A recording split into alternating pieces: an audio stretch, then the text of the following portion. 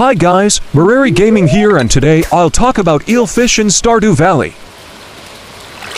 The eel is a fish that can be caught during rainy weather in the ocean, during spring or fall from 4 p.m. to 2 a.m. It can also randomly be found at the traveling cart for 1,000 gold or in garbage cans during spring or fall.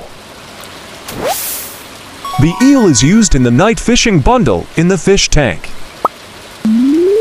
One eel may be randomly requested in spring or fall at the Help Wanted board, outside Pierre's general store. So, make sure you have one in your mini fridge. Thanks for watching. If you like this video, make sure to subscribe for more.